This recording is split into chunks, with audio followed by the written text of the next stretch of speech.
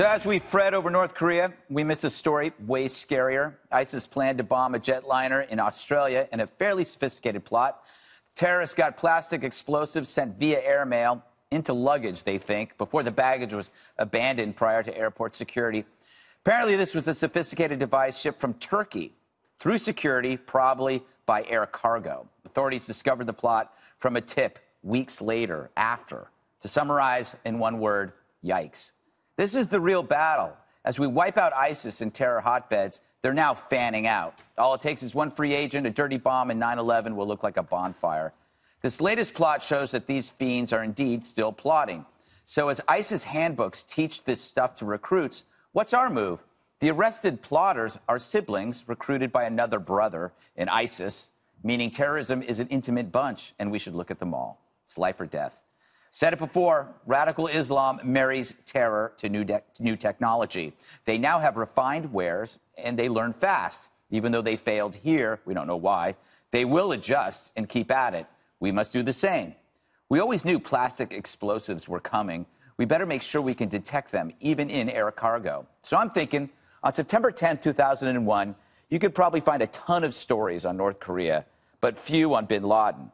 A lot's changed since then. 16 years ago, it was a jet and a box cutter. But now we got drones, biotech, plastics.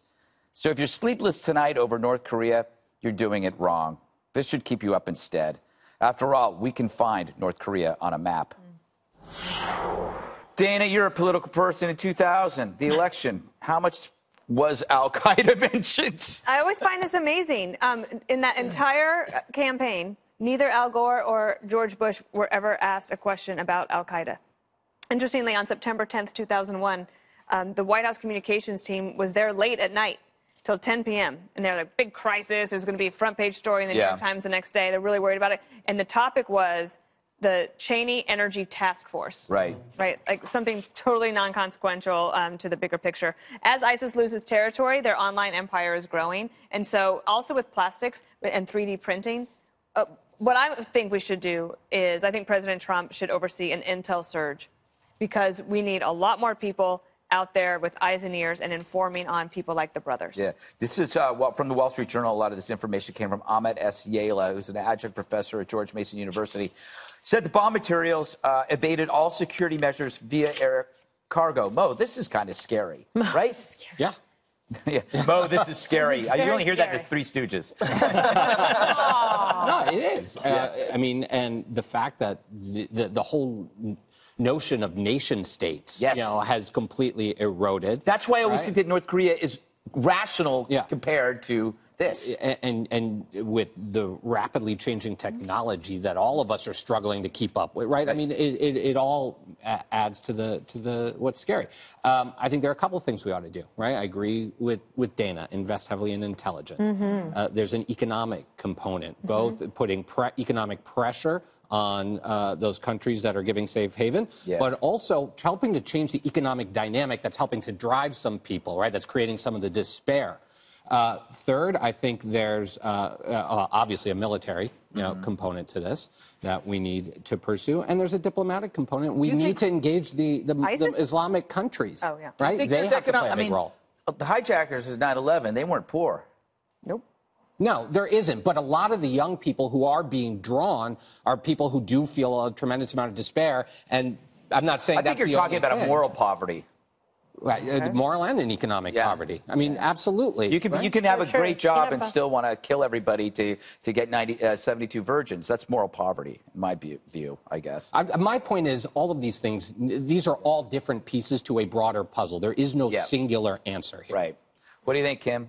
I think that, it's a multifaceted approach that's going to be successful against this, unending battle against terror and jihad. And you see that they are constantly trying to innovate and, upgrade, new application available. That's what they're doing. And they want to outsmart us, and they're really tireless in terms of, the efforts that they're making to be able to achieve success. It is the only thing occupying their thoughts and their attention. So when you hear stories like this, it makes sense. And they're trying to outthink. Like, they were amongst the first, the jihadists and ISIS and with the caliphate trying to use some of these encrypted messaging systems like Signal and WhatsApp and Telegraph to be able to avoid detection. And that's why our intelligence, as Dana points out, has to be even more strong and commendable and aggressive in terms of being able to get the information, to anticipate, and also to find out the connections, the relationships, and sort of the terror web.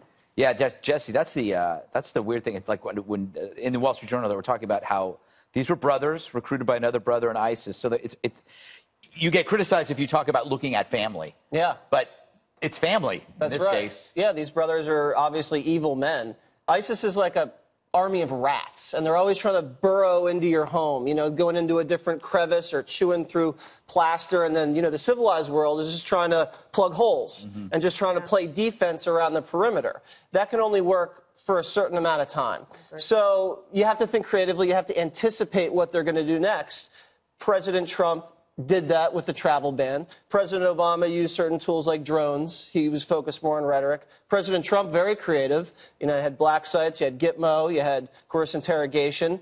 So right now we still need to be thinking one step ahead, because you're right. You're not going to win this just by putting bullets in heads, although Trump is doing that pretty effectively in Syria right now, and that's why they're kind of dissipating and scrambling and coming up with these other crazy ideas. But you're going to have to, like the president said in Saudi Arabia, drive them out, not just physically, drive out the ideology. The ideology, radical Islam, is motivated by death. And when you take that motivation away, you can crush it. But until you enlist the rest of the Muslim society, you're not going to win it. And keep them busy. Like, keep partners. Keep the pressure on. Exactly. Make them always be worried that they're about to get caught. Because it's not if, it's when. Absolutely. For the next one.